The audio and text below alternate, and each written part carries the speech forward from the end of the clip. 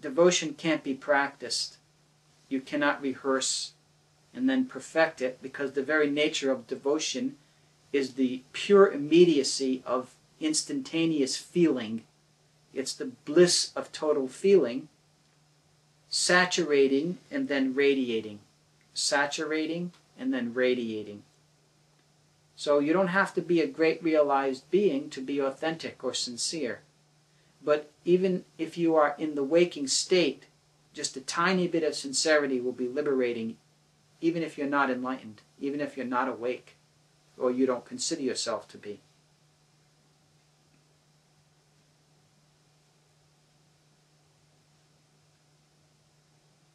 If you go to ashrams, you'll find hundreds of people all trying to pretend something that they're not.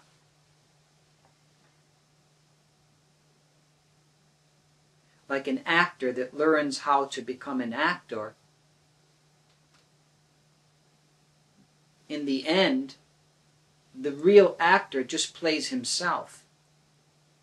The great actor, the greatest actor, finally comes to the recognition that it's him or her in every part, and they begin to surrender to their own spontaneity as they act, as they display their acting talent. So you can mimic devotion with devotional practices, but practicing devotion and exuding devotional bliss are polar opposites. You can dress up a murti of Krishna or Devi or Ganesh or one of the other 1,000 deities in Hinduism and sing mantras to them for 30 or 40 years, but you're still practicing devotion.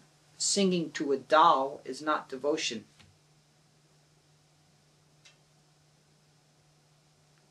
Devotion is when your own utterly broken heart begins to finally bleed through the surface of your life and you cannot hide it anymore. You cannot hide what you've become. And what begins to bleed through and radiate is the supreme origin of all things. The supreme consciousness that is in everything, that is on the outside of everything also. And as it starts to bleed out, you become drunk on your own love bliss. You become drunk on your own arising awareness because of the inherent magnificence of it, the inherent godlike quality, the inherent sacredness of awareness itself.